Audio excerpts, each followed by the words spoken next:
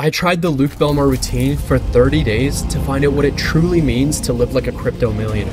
The results that came from this routine impressed me so much that I wanted to share it with all of you. This routine was by no means a walk in the park. It required dedication, good habits, and lots of effort, but the rewards were exponential in transforming my view of the world. Stick around to the end of the video. I promise I have some truly life-changing realizations that I think you would benefit from hearing.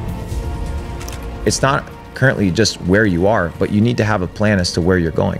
And most of your plans should come from understanding that there's a list of ingredients and formulas that other people leave, clues to success, many that are written down, that you need to build off of. I'm sure most of you can relate. You have this feeling inside of you that whispers that you can do more and be more.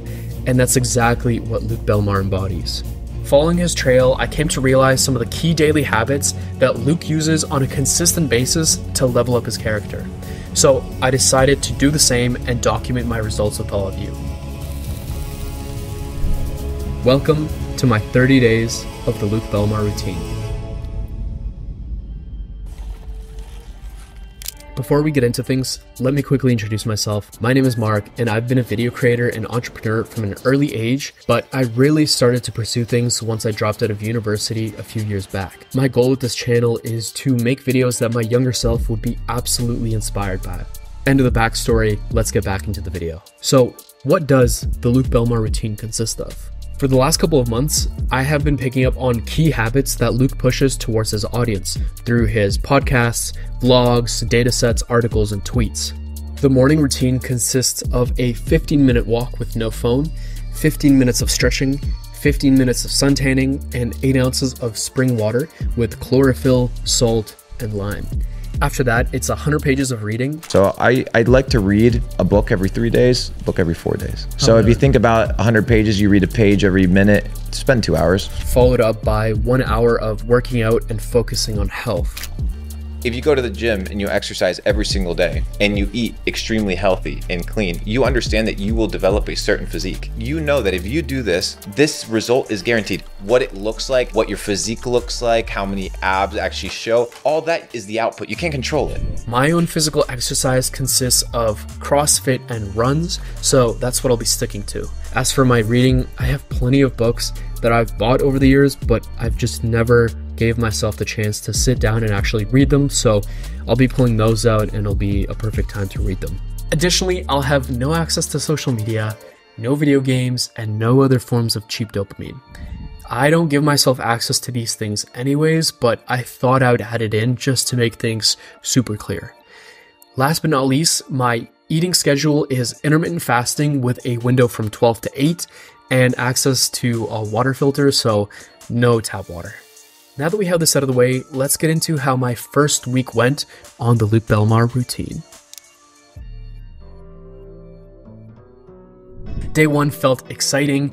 My body was confused with the new routine as it went through the first part of the morning, but I started it off with a 15-minute walk with no phone. About to head on the walk. I was literally about to grab sunglasses, and then I realized the whole point is to get sunlight in your eyes. So here we go, first 15-minute walk.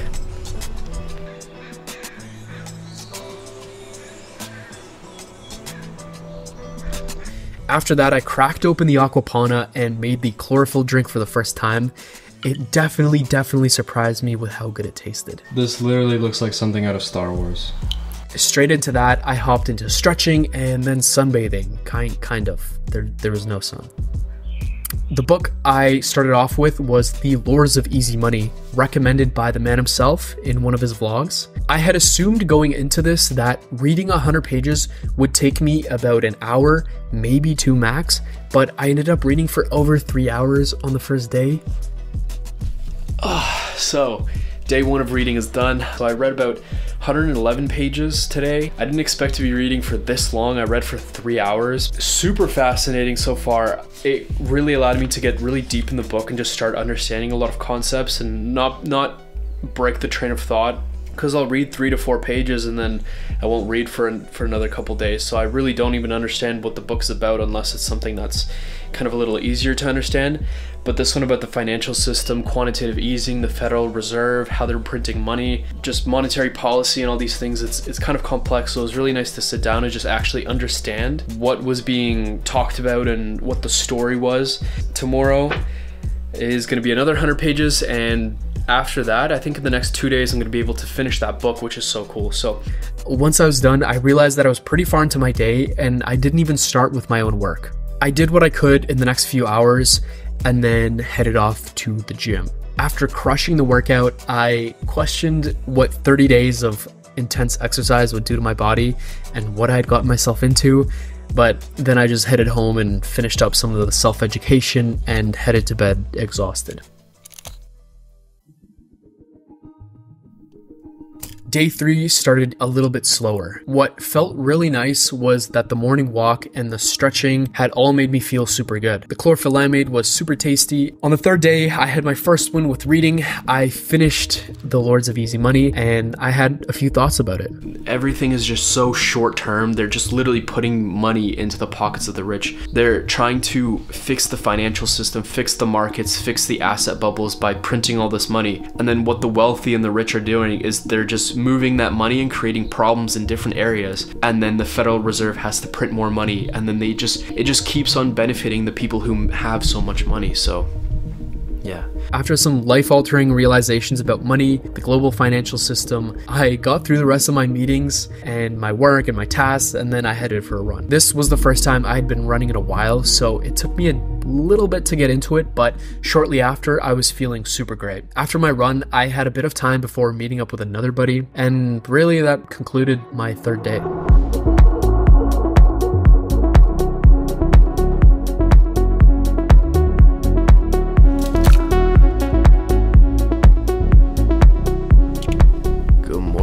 It is day 7 and it's time to get the show on the road. After what felt like an eternity, I made it to day 7. Being a week in, I was feeling more energized, and slowly the morning routine was becoming a habit. I started to enjoy it more and more, and the chlorophyll drink kept growing on me, and my reading was slowly starting to speed up. I was about to finish my 3rd book, which was on sales and digital marketing. I geared up for a quick run and finished it off with some self-education. Being a week in, I was starting to get into the groove of things. I realized I wouldn't be able to get anything done unless I was focused in and had 0 distractions. Everything is possible to be fit into one day, but I just had to be focused and absolutely unwavering in my ability to take action.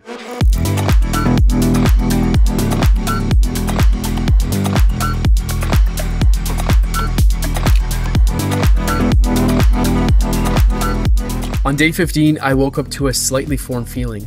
My runs, workouts, reading, and self-improvement had all made me feel really, really good. I was learning so much more about so many different things, and one of the things being how the chlorophyll water that I was drinking every morning was actually speeding up my wound healing, and it helped me beat my hunger until my fasting was up, and it had so many other benefits like blood sugar regulating, weight loss, detoxification, and much more. My reading became enjoyable, and I flew through 5 books in 15 days. It looks like I'm going to finish Traffic Secrets and then officially complete 5 books. I took my reading from over 3 hours to just under an hour and a half since my focus was getting better and better. Overall, everything was going great. The daily routine was helping me feel like I was on a roll and gaining momentum doing so, and the power of the compounding effect literally felt like the Kool-Aid man in my life. I did have some slower days where I felt like I needed to nap or take it easy, but the majority of the time I felt energized and productive, less anxious, and just more present.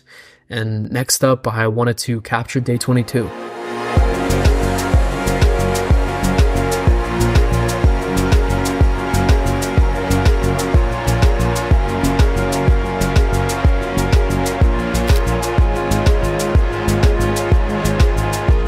When I got to day 22, the last 3 weeks started to feel like a blur. It was during this 3rd week where my body started to get really tired. All this exercise and reading has been kind of draining me a little bit mentally and physically. Today, for some reason, I just feel this renewed sense of energy. I had started struggling with the reading, and the book that put up the challenge was A Hero with 1,000 Faces. The reading has also been quite a bit. It's been a struggle for some of the books, like A Hero with 1,000 Faces. That was just the biggest struggle to get through that book. It actually felt like the biggest achievement to finish it, just because it was such a tough read. I had to go out and buy some new books because I realized I didn't have that many left to go and that I would finish it before the 30 days was up. So I got some really awesome ones, one about Monsanto's food future, about the food industry. So that was a really cool one. And then I got some from a fighter pilot on making decisions. I got Your Next 5 Moves for business strategy. I got scientific advertising. About a day ago, I had started reading Meditations by Marcus Aurelius, and it was almost as if this book was placed in perfect order for me to read it, because it just motivated me and it changed my perspective on the way that I was feeling. So I just had a renewed sense of energy to continue on and push through the 4th week. Despite the soreness and general tiredness, I pushed through the workout and came out the other side victorious. Other than that, it was time to focus in and power through week 4.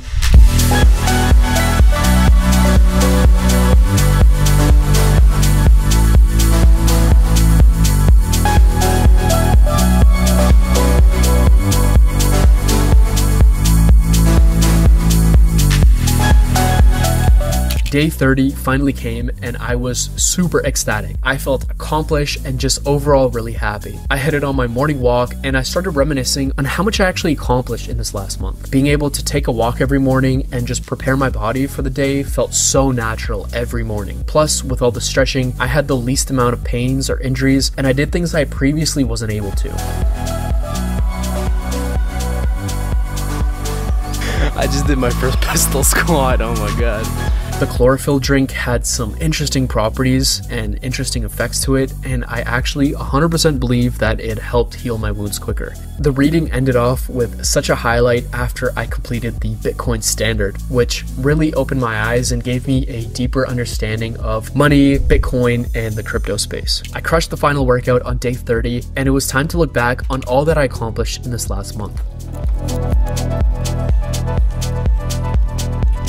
Now, as I was looking back on this routine on day 30, I thought to myself, I'm not even sure if this is Luke Belmar's actual routine, but it definitely works, and it's definitely exactly what he preaches, so I'm just gonna roll with it at this point. There's one thing that's for sure though. The compounding effect, as Luke talks about it, is absolutely real, and it will happen with anything you do, good or bad. So I broke down the 3 pillars where I had the most progress this month, starting off with reading. When I originally started, I had read 2 books in the first 5 months of this year. By the end of this last month, I had crushed 11 books. That's a 450% increase in just 1 month, plus new data sets on finance and economics, marketing and sales, and philosophy, all which have shaped the way that I think into a more realistic and understanding worldview. I bought a ton more books for the next month, which I'm now super stoked about. Secondly, my health and physique. I started off with a little bit of extra weight, but through daily exercise of cardio and CrossFit, I managed to scale it back to visible abs and noticeably more muscle. Not only that, but my cardio 10x'd and my endurance and physical strength increased exponentially. And lastly, my overall mindset and business. As I hopped into this routine, I noticed right away that I had less time than I was used to, and I was a little frustrated at first. I didn't understand that there was still progress going on, but just on a different level. But as the weeks went by, I found myself adapting to the amount of work I was used to outputting, and just putting in systems in place for me to achieve it in a faster time frame. This was through the use of specialized AI software and outsourcing my work. Secondly, in mindset, it shifted my mind into the power of the compound effect. Nothing truly changed my mind about it like these last 30 days did. I fully realized the crazy compounding effect that can literally happen in any skill set or habit in your life, and this mindset is just now undeniable to me. So to Luke, if you're watching this, thank you for sharing everything on YouTube and just creating awesome videos, and your selfless approach is really, really inspirational. For those that are interested in what Luke is up to, I'll share his channels down below, and you can follow along as he builds the largest decentralized entrepreneurial network on planet Earth. And with that, I bid you with some parting wisdom. the life that you have is the life that you chose. Exactly. I see a lot of people complaining, dude, but very few people taking 100%. action. Yeah. Most people make excuses. Very few people make moves.